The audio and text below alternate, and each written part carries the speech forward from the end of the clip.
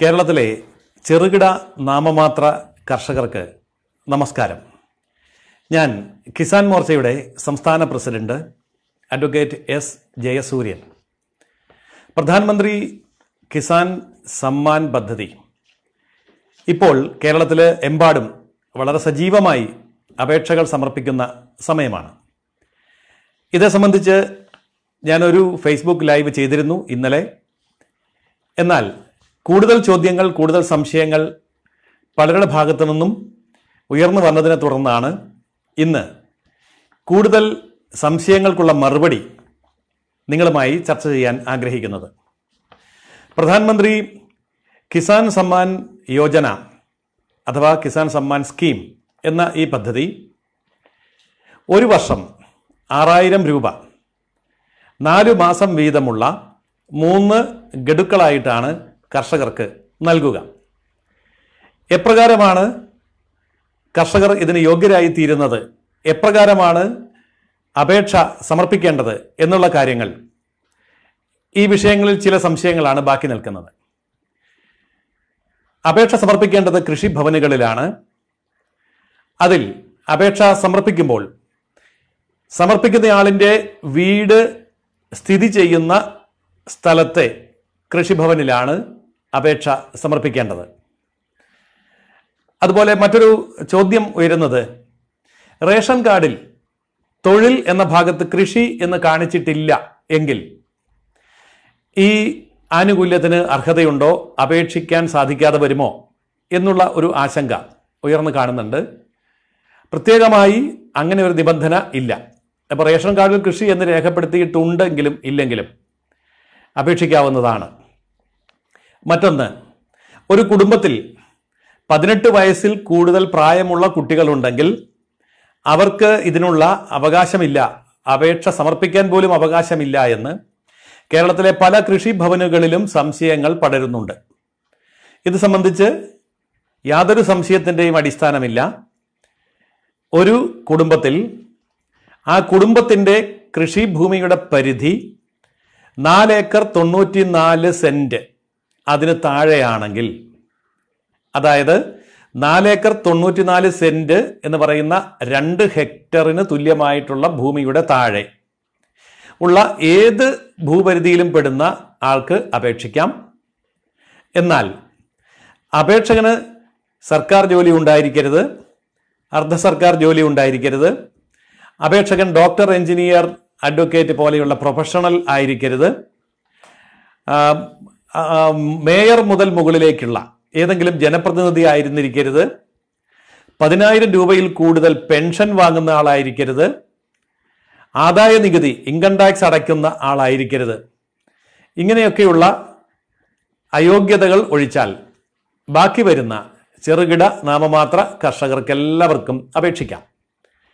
അങ്ങനെ എല്ലാവർക്കും അപേക്ഷിക്കുമ്പോൾ ഭൂമിയുടെ പരിധിയെ സംബന്ധിച്ചുള്ള ധാരാളം സംശയങ്ങൾ പലരും ചോദിക്കുന്നുണ്ട്.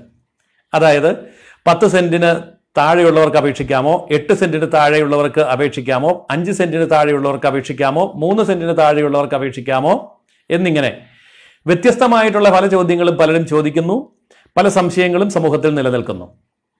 ചില സ്ഥലങ്ങളിലൊക്കെ ചില ഉദ്യോഗസ്ഥന്മാർ പോലും അറിവില്ലായ്മ കൊണ്ടായിരിക്കാം 10 സെന്റിൽ താഴെയുള്ളവർ അപേക്ഷിക്കേണ്ടതില്ല, 8 സെന്റിൽ താഴെയുള്ളവർ അപേക്ഷിക്കേണ്ടതില്ല, 5 സെന്റിൽ താഴെയുള്ളവരും 3 സെന്റിൽ താഴെയുള്ളവരും അപേക്ഷിക്കേണ്ടതില്ല എന്നൊക്കെയുള്ള തെറ്റിദ്ധാരണകൾ പരക്കുന്നതായും കാണുന്നുണ്ട്.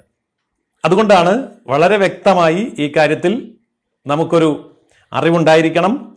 4 ഏക്കർ 94 സെന്റിന് താഴെ 10 സെന്റോ 8 സെന്റോ 5 സെന്റോ 3 സെന്റോ എന്ന വേർതിരിവില്ലാതെ താഴ്ന്ന ഭൂപരിധി എന്നൊരു കാര്യം ഗവൺമെന്റ് നിശ്ചയിച്ചിട്ടില്ല. അപ്പോൾ സെന്റുകളുടെ കാര്യത്തിൽ യാതൊരു ആശങ്കയും വേണ്ട. താഴ്ന്ന ഭൂപരിധി ഇല്ല. ആ രീതിയിൽ നമുക്ക് അപേക്ഷ സമർപ്പിക്കാവുന്നതാണ്. മറ്റൊരു കാര്യം, അപേക്ഷകന്റെ പേരിലുള്ള ബാങ്ക് അക്കൗണ്ട് തന്നെ വേണം എന്നുണ്ടോ എന്നുള്ളതാണ്. അപേക്ഷയോടൊപ്പം ബാങ്ക് അക്കൗണ്ട് കൊടുക്കുന്നുണ്ട്, ബാങ്ക് പാസ്ബുക്കിന്റെ കോപ്പി ഹാജരാക്കുന്നുണ്ട്. അപ്പോൾ അപേക്ഷകന്റെ പേരിലുള്ള ബാങ്ക് അക്കൗണ്ട് തന്നെയാണ് വേണ്ടത്. അക്കാര്യത്തിലും നമുക്ക് കൃത്യത ഉണ്ടായിരിക്കണം. മറ്റൊരു പ്രധാനപ്പെട്ട ചോദ്യം, ഇത് എല്ലാ കൃഷിക്കാർക്കും കിട്ടുമോ? റബ്ബർ കൃഷിക്കാർക്ക് കിട്ടുമോ? നെല്ല് കൃഷിക്കാർക്ക് കിട്ടുമോ? സ്പൈസസ് കൃഷി ചെയ്യുന്നവർക്ക് കിട്ടുമോ? അങ്ങനെ ഉള്ള പല സംശയങ്ങളും ഉയരുന്നുണ്ട്. ഇക്കാര്യത്തിൽ യാതൊരു സംശയവും വേണ്ട. കൃഷി എന്ന് മാത്രമേ പറഞ്ഞിട്ടുള്ളൂ. അത് ഇന്ന കൃഷി എന്ന് പറഞ്ഞിട്ടില്ല. മത്സ്യകൃഷിയോ അല്ലെങ്കിൽ മൃഗങ്ങളുടെ കൃഷിയോ അതല്ലെങ്കിൽ പക്ഷികളുടെ കൃഷിയോ അതുപോലെ സസ്യങ്ങളുടേതാണെങ്കിൽ ഇന്ന ഇന്ന കൃഷികളോ എന്ന വേർതിരിവില്ല. അതുകൊണ്ട് ഏത് കൃഷി ചെയ്യുന്നവർക്കും ഈ കാര്യത്തിൽ അപേക്ഷിക്കാവുന്നതാണ്. അപേക്ഷയോടൊപ്പം രേഖകൾ എന്തൊക്കെയാണ് സമർപ്പിക്കേണ്ടത്? ഇത് കൃത്യമായി അറിഞ്ഞിരിക്കേണ്ട കാര്യമാണ്. പ്രധാനമായും 4 രേഖകളാണ് സമർപ്പിക്കേണ്ടത്. ഇതിൽ ഭൂമിയുടെ കരമടച്ച രസീതിൻ്റെ കോപ്പി വേണം. കരമടച്ച എന്ന് പറയുമ്പോൾ പ്രത്യേകം ശ്രദ്ധിക്കണം. 2018-19 ഒന്നുകൂടി പറയാം, 2018-2019 വർഷത്തിലെ കരമടച്ചതിൻ്റെ രസീതിൻ്റെ കോപ്പിയാണ് ഹാജരാക്കേണ്ടത്. ഒപ്പം തന്നെ റേഷൻ കാർഡിൻ്റെ കോപ്പി, റേഷൻ കാർഡിൻ്റെ ഒറിജിനൽ. എന്തിനാണ് റേഷൻ കാർഡിൻ്റെ ഒറിജിനൽ കൊണ്ടുപോകുന്നത്? അപ്പോൾ അവിടെ അതിൽ ഈ അപേക്ഷ സമർപ്പിച്ചു എന്നുള്ള കാര്യം രേഖപ്പെടുത്താനും പതിപ്പിക്കാനും സീല് വെക്കാനും ഒക്കെയുള്ള ആവശ്യങ്ങൾ വേണ്ടി വരികയാണെങ്കിൽ അതിനു വേണ്ടിയാണ് റേഷൻ കാർഡിൻ്റെ ഒറിജിനൽ. ഒപ്പം തന്നെ ആധാർ കാർഡിൻ്റെ കോപ്പി.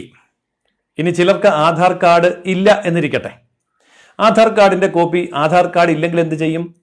കേന്ദ്ര ഗവൺമെന്റോ സംസ്ഥാന ഗവൺമെന്റോ അംഗീകരിച്ചതായിട്ടുള്ള ഏതെങ്കിലും തിരിച്ചറിയൽ കാർഡിൻ്റെ കോപ്പി ആയാലും മതി. അപ്പോൾ കേന്ദ്ര ഗവൺമെന്റ് സംസ്ഥാന ഗവൺമെന്റ് അംഗീകരിച്ചിട്ടുള്ള തിരിച്ചറിയൽ കാർഡിൻ്റെ കോപ്പി മതി. ആധാർ കാർഡ് ഇല്ല എങ്കിൽ, ആധാർ കാർഡ് ഉണ്ടെങ്കിൽ തീർച്ചയായും ആധാർ കാർഡാണ് നൽകേണ്ടത്. മറ്റൊരു സംശയം, എന്ന് വരെ അപേക്ഷിക്കാം?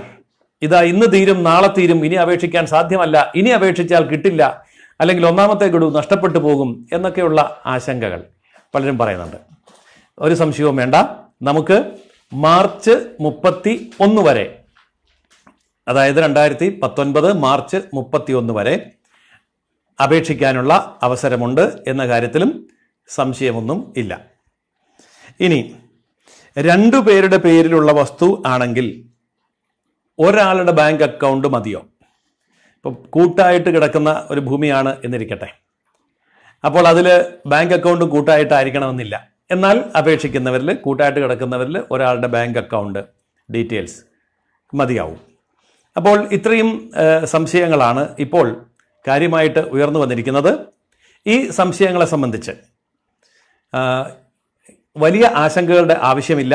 അടിസ്ഥാനപരമായി നമ്മൾ ശ്രദ്ധിക്കേണ്ട കാര്യങ്ങളാണ് ഇതിൽ സുപ്രധാനമായിട്ടുള്ളത്. അതിലേറ്റവും കൂടുതൽ ആശങ്കകൾ ഉള്ളതായ ചില കാര്യങ്ങൾ ഞാൻ ഒരിക്കൽ കൂടി പറയാം. അപേക്ഷ സമർപ്പിക്കാനുള്ള അവസാനത്തെ തീയതി 1-2 ദിവസം കൊണ്ട് തീരുന്നില്ല. മാർച്ച് മാസം 31-ാം തീയതി വരെ നമുക്ക് സമയമുണ്ട്. 2 പ്രധാനപ്പെട്ടതായിട്ടുള്ള മറ്റൊരു ആശങ്ക, താഴ്ന്ന ഭൂപരിധി നിശ്ചയിച്ചിട്ടുണ്ടോ? 10 സെന്റ്, 8 സെന്റ്, 5 സെന്റ്, 3 സെന്റ് എന്നിങ്ങനെ നിശ്ചയിച്ചിട്ടുണ്ടോ? തീർച്ചയായിട്ടും താഴ്ന്ന ഭൂപരിധി നിശ്ചയിച്ചിട്ടില്ല എന്ന് കൃത്യമായിട്ടും നമുക്ക് അറിഞ്ഞിരിക്കേണ്ടതാണ്. പിന്നെ കരമടച്ചതാരാണ്? കരമടച്ച ആളിൻ്റെ മകന് അപേക്ഷിക്കാമോ? അതിൻ്റെ ഉത്തരം ഇതാണ്: ഭൂമി പേരിലുള്ള ആളാണ് അപേക്ഷിക്കേണ്ടത്. ആരുടെ പേരിലാണോ ഭൂമി ഉള്ളത് അയാളാണ് അപേക്ഷിക്കേണ്ടത്. ഇതൊക്കെയാണ് പ്രധാനമായിട്ടും ഈ കാര്യത്തെ സംബന്ധിച്ചിട്ട് ഇപ്പോൾ ഉയർന്നു വന്നിരിക്കുന്ന ചോദ്യങ്ങളും അതിനുള്ള മറുപടിയും. ഏതായാലും കാര്യമായ ആശങ്കകളൊന്നും നമുക്ക് ആവശ്യമില്ല. മാർച്ച് 31-ാം തീയതി വരെ സമയമുണ്ട്. അടിസ്ഥാനപരമായിട്ടുള്ള 4 കാര്യങ്ങൾ: 2018-19 കരമടച്ച രസീതും, റേഷൻ കാർഡും അതിൻ്റെ കോപ്പിയും, ആധാർ കാർഡിൻ്റെ കോപ്പി, ബാങ്ക് പാസ്ബുക്കിൻ്റെ കോപ്പി.